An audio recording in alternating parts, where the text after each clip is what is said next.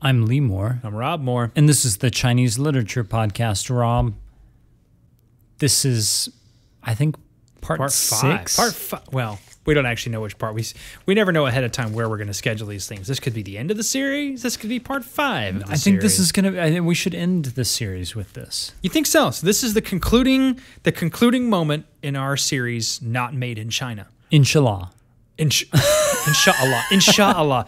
God, you don't speak French, you don't speak Arabic. Like, what do you speak, man? Yes, Allah willing, this will be the last episode of this series of I the think he podcast. definitely will it because we don't have any other ideas for how to continue it. So, Which is sort of a segue into the actual content of what we're doing. It's from a short story collection by In Kim Chu, whose name in Mandarin is Huang Jintao. But of course, In Kim Chu is how he prefers it to be pronounced, especially by English speakers. right. Because In Kim Chu is he's born in Malaysia. He is one of the Minanyu speaking folks who populate much of Malaysian society. So In fact, clarify, what does that mean, Minyanyu? Minanyu is one of the languages that originates in the southeastern Chinese province of Fujian, but actually has spread all over the world with Chinese immigrants. Now, people in America and much of the West think of Cantonese as being the most important dialect other than Mandarin outside of China, but actually it's really more of Minanyu, and Fujianese speakers have been moving in particularly Southeast Asia for the past 600, 700, 800 years. And there are huge populations of Fujianese speakers, Minanyu speakers throughout Southeast Asia, and I don't even want to get into whether or not Taiwan qualifies as a part of as something other than China, because we don't do politics. We don't do politics on the show. No way. No politics. But there are, at least I think 60 to 70% of Taiwan is a native Fujianese Minanyu speakers. And you can hear the accent if you ever go there. You and I Yeah. have both been there. You and I both love Taiwan. Absolutely. One of the reasons I love it is because although it takes a little bit of adjustment to follow the Chinese, if you've hung out on the mainland much and you're fluent in Chinese, you can track what's going on. If you go to Hong Kong, you're up the creek because that's not the same thing at all. So the difference between Mandarin, Cantonese, and Minanyu is similar to Spanish, Portuguese, and French. I think the French and Portuguese are about 15% different in terms of vocabulary, which 15 to 20% in linguistic terms, and I'm using actual numbers that I can back up with linguistics. That's where languages become incomprehensible. Right. French and Portuguese and French and Spanish are much more different, but because so many more people speak French as a lingua franca, it kind of works out that sometimes Spanish speakers and Portuguese speakers who both know French as a mutual language will end up speaking together. Cantonese and Minanyu are in a lot of ways similar, but they're actually, like, it's much easier to communicate in Mandarin sometimes. Yeah. That's quite a tangent. Right. From In Kim Chu. There you go. Who is the author that we're looking at today. The story that we're looking at, we're taking the English translation straight out of Carlos Rojas' book, his translation of In Kim Chu's stories. The title of that series of stories is Slow Boat to China, and we're looking particularly today at the story called Allah's Will, which is one of the best stories you and I have read in a long time. It's great, isn't it? It's a really good story for so many reasons. You haven't read In Kim Chu ever before? I have never, no. Had you even heard of him? I had not, no. So my advisor, Alison Groppi, is an expert on In Kim Chu, and several other Chinese-speaking Malaysian authors. And so that's how I kind of got introduced to him. And actually, he was one of the main authors I wanted to do when we did this Not Made in China literature series, which Not Made in China, that's also the name of Professor Grappi's book on Sino-Malaysian authors. So I think he is really a fascinating, very interesting figure. And I want to put this out there too. Sorry, I cut you off, but and I'm coming at this cold. I have no knowledge. And you're not just saying this because we're recording it is getting in October. Colder. It is quite chilly. So in both literally and figuratively, coming at this cold, it's utterly fascinating to come at this material with no prior study, because other than like standard kind of Chinese literature. I study mainland Chinese. It's kind of like the canon, almost the modern canon, right? Part of my thesis is on Lu Xun and writers like that.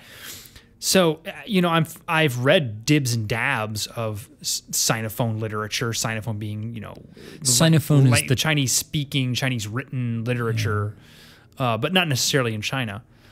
But it can almost be disorienting reading this story, because you're like, wait, so hang on. So is he Chinese or not? Wait, what does that mean exactly? And I think that question brings us to the point where we really want to outline the plot. Yeah, go ahead and do that. So the story, there is actually in Malaysia, there is a large population of Chinese-speaking, ethnically Chinese folks.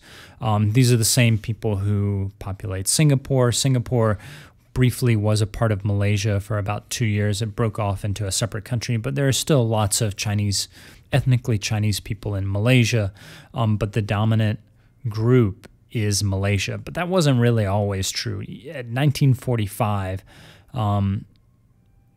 Chinese folks made up the plurality of individuals in Malaysia. But what has happened in the past 70, 80 years is that the Malaysians have been taking back power. And so that's the kind of socio-political context for this story, which begins in the 1950s with this ethnically Chinese Malaysian author. He is a part of a Chinese rebellion that took over much of Malaysia in the 1950s and fought it out with the British and the native Malaysians. And he's caught, but he's saved from execution because his best friend growing up is a Malaysian prince. And all of his friends who commit this crime with him of rebelling against the state are apparently executed. The narrator, whose last name is Liu, he thinks he's executed. We hear the gunshots fired. We hear the clicking of the gun. But actually, his Malaysian prince friend hatches up this other plan. And what he's going to do, this Malaysian is going to send his Chinese friend to an island in the middle of the South China Sea, which is actually much closer to Malaysia than it is to China. And he's going to force him to be stripped of his Chinese identity and live on this little backwards island group with a group of people who don't really, like, they're Malaysian, they're Muslim. The majority of all, if you're ethnically Malaysian in Malaysia, you are legally required to be Muslim. That's just the law.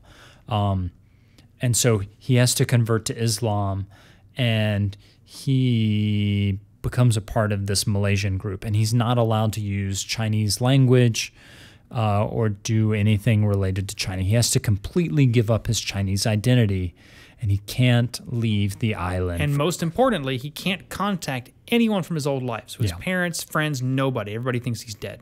So that's the condition for him staying alive. So one of the first acts that happens when he's on this island is that he's circumcised, because of course Muslims have, it's a requirement for Muslims to be circumcised, just as it is with Jews. But most average Chinese people aren't circumcised. Right.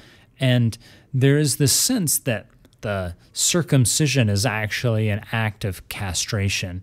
When he's talking about it in the story, the narrator mentions that the knife that was used to circumcise him looks a lot like the knife that his father used to castrate pigs. And in fact, the poultice they use on his wound afterwards, he mentioned, smells like the poultice his father used to use on castrated pigs. And his when he's caught committing that crime, I don't know if you remember this, Rob, but the prince calls the narrator. He calls him not just a pig, but a zhinaju, a China pig. And zhina is it's a word that has a kind of nasty valence to it now, but it wasn't always nasty.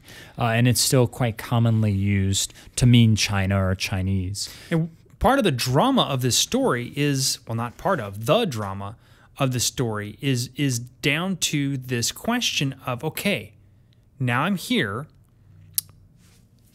When do you stop being Chinese? Do you stop being Chinese? Because I can't speak Chinese. I can't eat Chinese food. He's not allowed to speak Chinese. Yeah, right. He can still speak it. That's what I mean, though. Can't. Yeah. He's not able to, like, no access to Chinese people. But he actually physically, at some points, he's physically not sure if he can still write Chinese, like if he has that capability. So it's important to distinguish. Right. And that's most of the story, is him saying, should I just kill myself? I don't know if I should. I don't know if I have the guts for that. I'll keep on living. He thinks about it, but he keeps on living. And again, it's this tension. Do I keep on living? And if so, how? As what? Like as Malaysian? I don't really want to be full-on Malaysian, but I'm not able to be Chinese. But what's interesting is he actually becomes so even as Malaysian civilization, and I'm using those words in air quotes, the scare quotes that the listener can't see, even as he becomes castrated, literally castrated by Malaysian society and this Malaysian figuratively prince. Castrated. They don't literally castrate him. Almost. I mean, whatever. Anyways, he is actually he becomes the agent to impart Malaysian civilization to these islanders who, as we go through the story, we learn they actually might be sort of Chinese. Like they're Muslims, so technically they qualify for Malaysian status, native Malaysian status. The word for that in Malaysia is Bumiputra. That means literally, it's the Malaysian word for sons of the soil, and it's used to mean not ethnically Chinese and not Indian. Those are the two non-Malaysian, again, I'm using the scare quotes, right? Non-Malaysian groups who play a significant role in Malaysian society. And what's fascinating is even as he is becoming symbolically circumcised by Malaysian civilization, he is also like inculcating Malaysian civilization into these people, because he actually is a teacher of Malaysian. And his government minder on the island is like, oh, you Chinese people, you're so good at like civilizing and opening up islands. So you're going to teach these people how, because previously these people had just kind of like wandered around the sea. They're technically Malay, but they're not really a part of Malay society, mainstream society. And his job was to teach them agriculture, to teach them the Malaysian language, literally to teach them the ABCs. That's in the Chinese text, he actually uses the word ABCs.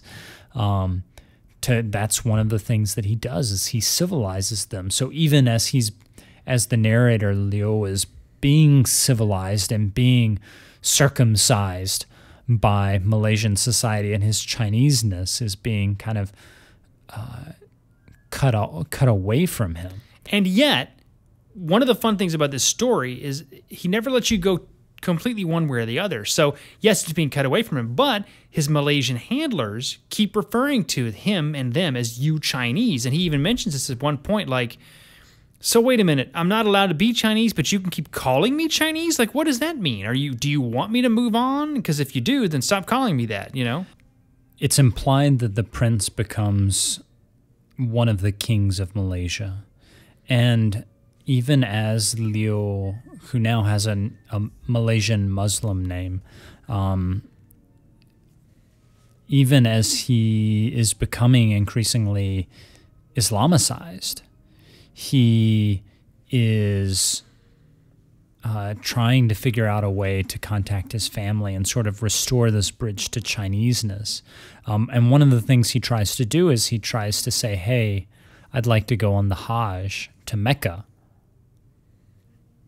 And the prince says no.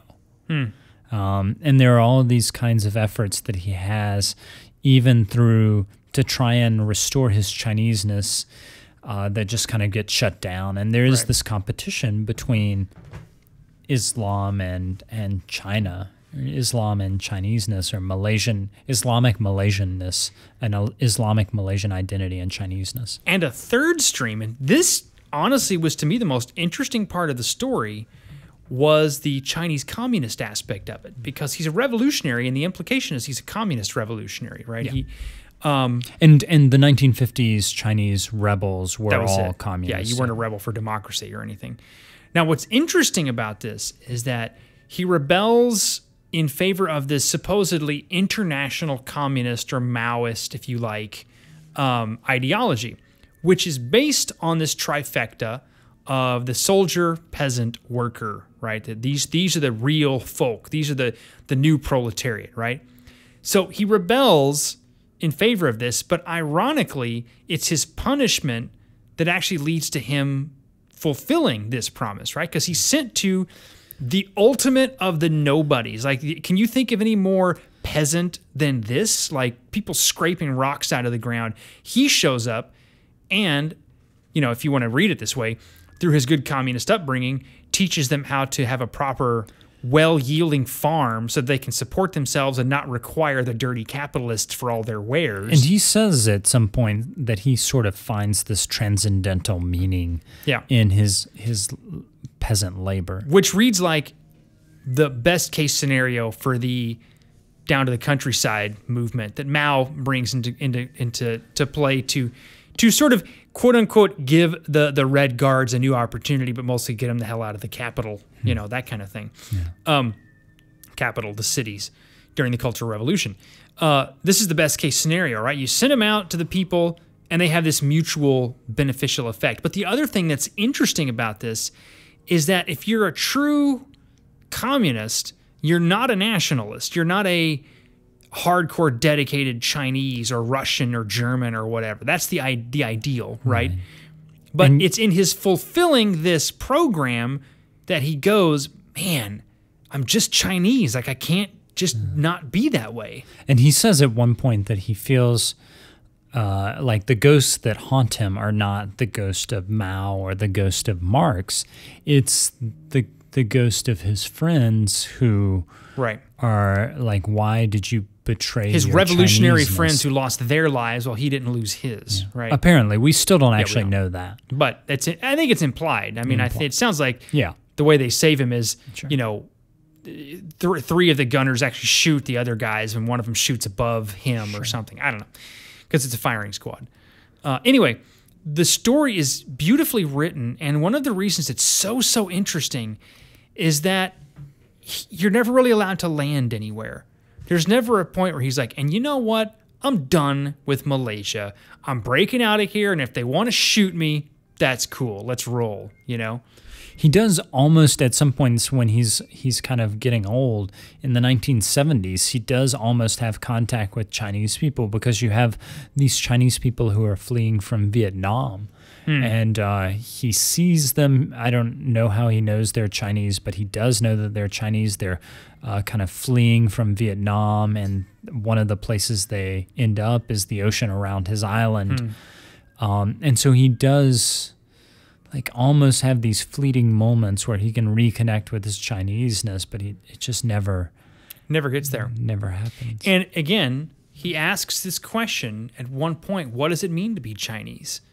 Is it the language? Because if it's the language, if it's access to the culture, access to one's ancestors, the food, then I'm not Chinese anymore. And he says at the very beginning, his mother told him that, you know, like there are Chinese people and there are foreigners. And you got you're one of the you're other. one of the other. And the thing that the only way you can be, like if you're Chinese and you can become a foreigner, or vice versa, the only way you can do that is by being raised from a very young age by the other. And then she ends up by saying, "You are what you eat." Yeah.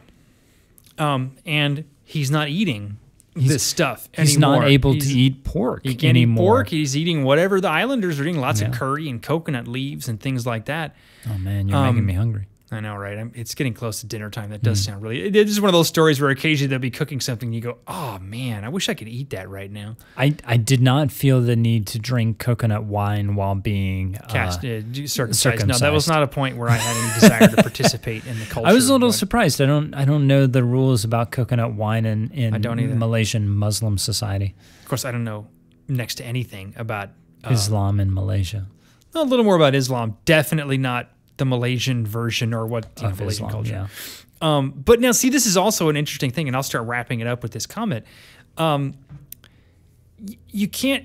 I swear, people who have never really encountered much Chinese literature or Chinese culture are truly not aware of how vast this is. You know, one of the controversies that leads to the study of Sinophone versus Chinese literature is the number of groups of Chinese-speaking people who have never even been to China, right? They're in Singapore, Malaysia, all over the world, right? And they're going, well, it's, you know, if it's Chinese literature, does that mean it has to be related to the country of China? Because we're not that, you know.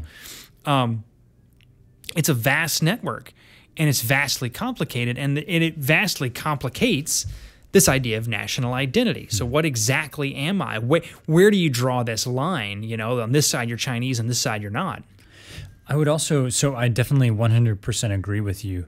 One of the reasons that Chinese literature has been so focused on the giant country of China is just because it's so huge. Yeah. But you have these outcroppings of Chinese literature in other places. You have these communities that have been, I mean, Chinese people have been in Malaysia for 600, 700, 800 years, and they've been writing in Chinese for that long, pretty much. Interestingly, In Kim Chu himself personally left Malaysia, as so many ethnic Chinese people have done. Ethnic Chinese people tend to be very important in terms of Malaysia's economy, and that's one of the complaints of the Bumiputra, the Sons of the Soil in Malaysia, is that they complain that they just dominate the economy too much, and so they actually have a system of quotas to essentially go against Chinese and Indian folks in the country of Malaysia, even for native people born in Malaysia. And so In Kim Chu, because of some of these quotas, he went to college in Taiwan. He's now a professor in Taiwan. He's essentially become Taiwanese in a lot of ways. I mean, it's hard. The reverse of the story almost. Yeah, and I mean, I think that's one of the reasons why he's struggling with this question of identity. It's dominated his work. And I think it also plays into this question that we in the U.S. are struggling with. And one of the things I think is so interesting about this story is that it pushes back against the sort of post-colonial critique.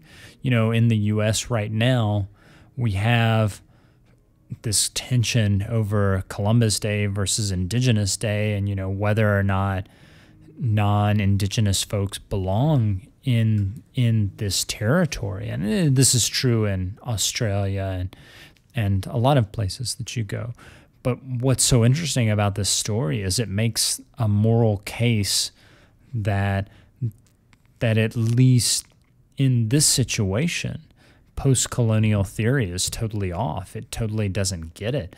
Like, the Chinese folks are the disenfranchised ones. They're the ones who are literally circumcised, metaphorically castrated, and don't have that power that post-colonial critiques assume that the non-Indigenous people have. I think, though, for a fuller critique of that, you'd have to look, because one of the avenues of this critique, the post-colonial critique, is not that it's a straight up the colonizers have power, the colonized don't. It's the degree in the ways in which the colonized regain power oftentimes is precisely in the same manner that it was practiced on them in the first place. They learned this from the oppressors, quote unquote. It's a horrible word, but whatever. So I get your point. In the case of the Chinese, it's an interesting one because, we started this series off reading a Vietnamese poet, colonial Vietnamese poet. And, if you are able to write beautifully written poetry in a truly deeply Chinese style and you speak Chinese and you belong in a Chinese colonized area, doesn't that kind of make you Chinese, Yeah, so that poet she's ethnically Vietnamese, right. but there is this question of, is China the colonial power in that situation? And here, I think you're right. This dynamic is reversed, right? Like Chinese folks came there to colonize, but they didn't really have any power, and now they're being essentially ethnically cleansed from the region. Right, to a certain but degree. see, this is the really interesting part of the story, though, to me, is that it isn't that he is Chinese and he's being marginalized. The point of the story is not I am Chinese, but I have to live on this stupid island. The point of the story is now that I'm out here, I'm beginning to wonder, where exactly am I Chinese? I disagree. He maintains this idea. He says he has a 知拿之后 burning through him, a Chinese fire burning through him, his spirit the whole time. Sorry, I totally interrupt you. Go ahead and finish the thought. Yeah, he does have that, but what is it? It's just this metaphysical spirit, but all the other things that a Chinese person could point to that make them who they are, he doesn't have. So if there's this last burning ember that you cannot possibly put words to, what does that mean? Does that mean the part of you that is Chinese is a part that nobody can possibly recognize, identify, explain, or anything else? In which case, does it exist at all?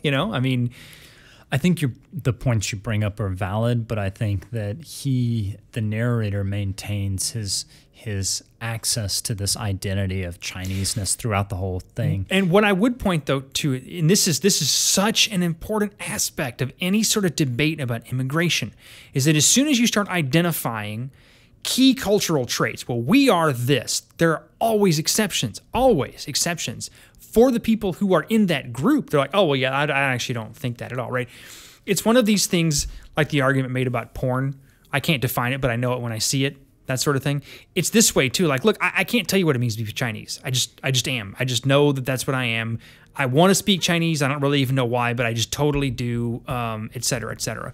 And there's this aspect of it, right? I can't tell you what it means to be Chinese, but I just totally am. I can't not be Chinese. And I have to do this, even though I have none of these things left in me,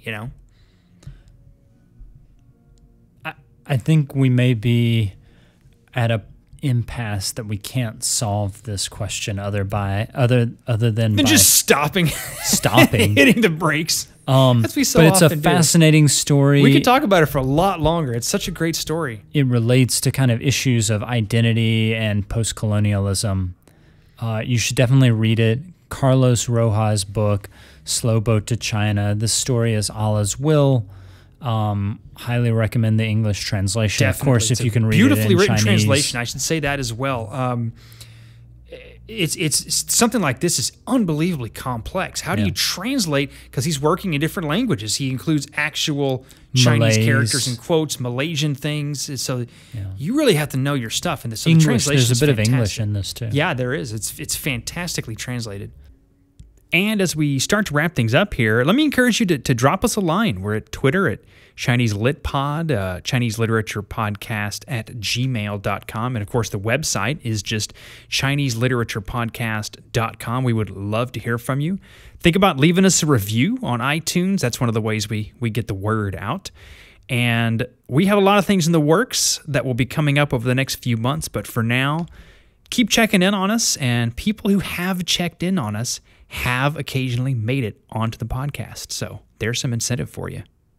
I think we'll end it there. I'm Lee Moore. I'm Rob Moore. And this is the Chinese Literature Podcast.